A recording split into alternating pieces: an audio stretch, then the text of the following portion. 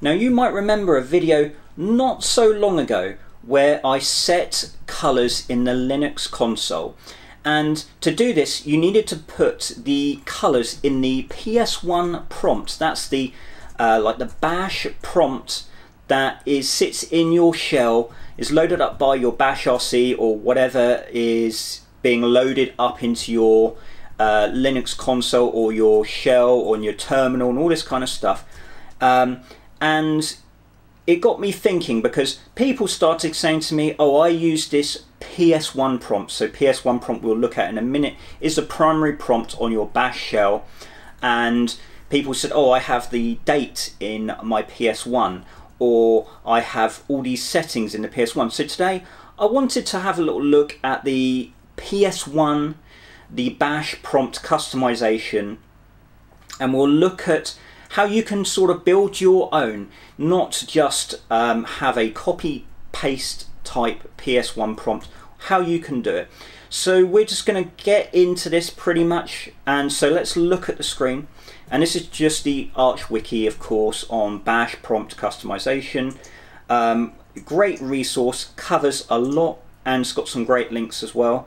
And we'll just quickly explain what then the PS1 prompt is. So if you look here, we've got is the primary prompt which is displayed before each command, thus it is the most people customized. Now you can read all this stuff. So PS0 is displayed after each command, PS2 is a secondary prompt displayed when command needs more input, e.g. multi-line command. You've got PS3, PS4. You can read up all of that. We are only focusing pretty much on the PS1 command. Okay. And again, you can go through all the Arch Wiki and look through all this kind of stuff. Lots of good stuff here. But we are actually going to break this down a little bit further. We're going to go to specific elements and we're going to make our own little prompt. Good or bad, it's not the point. You make what works for you, but this is how we are going to look at the core parts of doing this, if this makes sense. Okay. So I don't want that one. So I've got this link from the Arch Wiki, and it is from the GNU, of course, who make the bash shell or maintain the bash shell, etc. And so they've got some nice little information on controlling the prompt, as they call it. And we're going to start editing this. So if you look here, I am in my Linux virtual machine.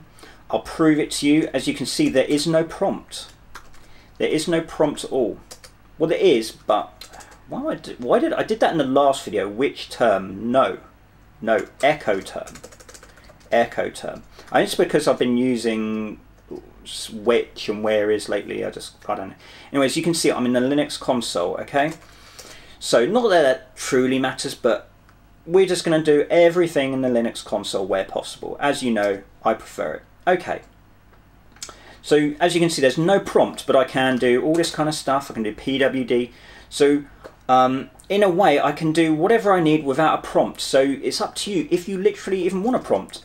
So let's just go into our bash RC, where your prompt will probably, the one that's being displayed, lives. There are other ways to have the prompt, but we're just going to deal with the bash RC.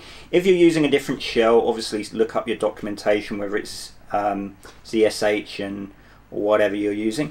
Okay, so if you look, I've got these two commented out. So this PS1 here, this prompt, is the default one that comes with my Arch install, and we'll look at some of these characters in a minute, what they do. And then this is the one that I had, was related to the one I had in my video about setting shell colors. This is an octal, which is a color, a white.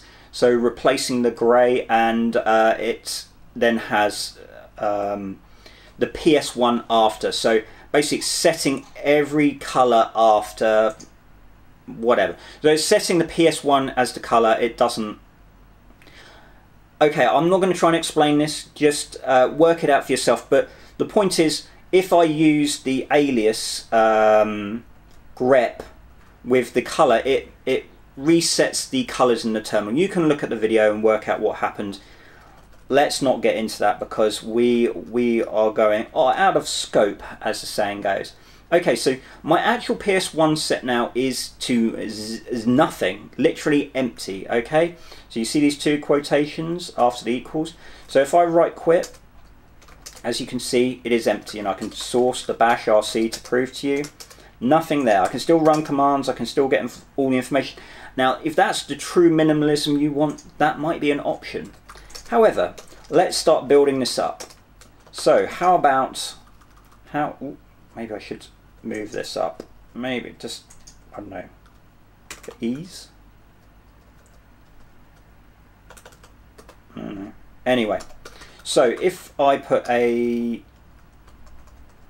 space here and I do source.bash rc, as you can see, I now have it slightly indented, or one space. Okay, you might like that, you might not, but let's now look then at the GNU.org's instructions about controlling the prompt.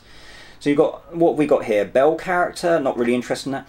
Now you can put the date in, so let's have a look at putting the date in. So I'm going to go back into the bash rc and let's put an escape D and a space, okay, and then if I do source.bash rc, as you can see now my prompt is just a date, okay, nothing else, just a date, and it's the default date, so as you can see that's the format. Now you can use a, let's make this a bit bigger, you can use a large D with these squiggly brackets and you can have the format that you require. We're not going to do that. You can put an escape character, you can put in your host name. So this is kind of such as you can see in this PS1 prompt here, that's the default, that's the host name. So I could put the host name, and I could do it like an @. There you go, so you can put in normal characters, let's say. If I do source.bash rc, as you can see, that's the date at my host name, or my host name. That is my host name. I can check that. I think host name is a command, isn't it? Yeah. No. Whatever. Host. I can't remember the command. Anyway, that's my host name. Deal with it. And then you've got I guess that's a larger host name. So if I go into .bash rc and I do capital H, okay, and then I do source.bash rc, doesn't seem to make any difference, that's fine. Okay, so you can also have the number of jobs managed by the shell. Let's try that. So let's just keep adding here. Host names J. Oh, of course I've got JJ maps, so I just need to let this do its thing. Okay, let's source this. So I have 0, as you can see I've got 0 at the end there of 0. Okay, and then the base name of the shell's terminal device name. Okay. As you can see, this is not necessarily the most useful, but we're going to go with it. We are going to go with it. We're just going to keep building it. There you go. I'm in TTY1. You might want to know which you're in. So if you're in PTS, as in a virtual terminal on, I don't know, i3 or something, in next term, sorry. You can have a carriage return, a new line. Let's put in a new line. Let's start below. I presume that will do it. Okay, new line, let's source. So there you go, I'm now below. That's quite nice, isn't it? So you could be just below the line if you want to. Okay, what else have we got? So we can have different formats for time. See what we've got now. So we've got D for date. Let's change it to T. Ooh. Learn to use Vim properly. So now there you go, I've got that format for time, and then you can have the time in that format if you want. in that format, the username. So let's put in our username. As you can see, that's in the default, of course, as well. So I could have, again, I could have username at the host name, which is kind of that format there. Source this. So there you go, YouTube James at YouTuber Test. Okay, you could even have the version of Bash just to flex how amazing you are. So let's see, what is it? It's a lowercase v. So just to flex, let's put in \v. There you go, 15.2. Is that literally the latest? I don't know. And you're going to put the value of the PWD, so base name of PWD. So as you can see, let's go back into it. On the default, it's got \w, so tells you where your working directory is. So we can do that. Let's just put it all in. Is this like the ultimate prompt? Not really, because as I will show you, there are a lot of ways you can have a prompt, and it's got the tilde character to show you in your home directory. Interesting, it's followed down the line, probably because I put it after the new line character. But hey, you might want that. And you've got the bash history number, effective UUID. So again, you can do so much. You can begin a sequence of non-printing characters. This could be used to embed a terminal control sequence into the prompt, which I think it does. If I look here. Yeah, so as you can see, if I highlight this, you can see the brackets here. Okay, so what else could we do? So let's wrap this in some nice red color. Okay, so how about we do let's see, let's do \0. So this is an octal, and I think it's 3-1 for red. I'm not going to do white. Okay, and then let's put that there, and let's close out.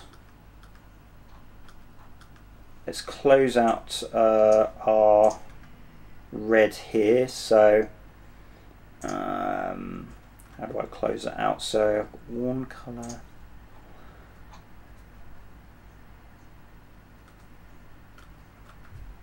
(0M). Okay, so 033 bracket. So this is from my own. I use red as a warning for certain things in my shell.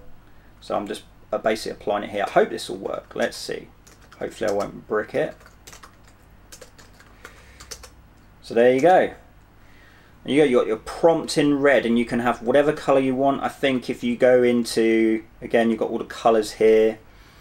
This is all at the bottom of the bash shell prompt. Here you go. So there's all the links. You got tput, so you can do colors there with tput. But there you go, bash tips, colors and formatting. So I'll put these all in the description.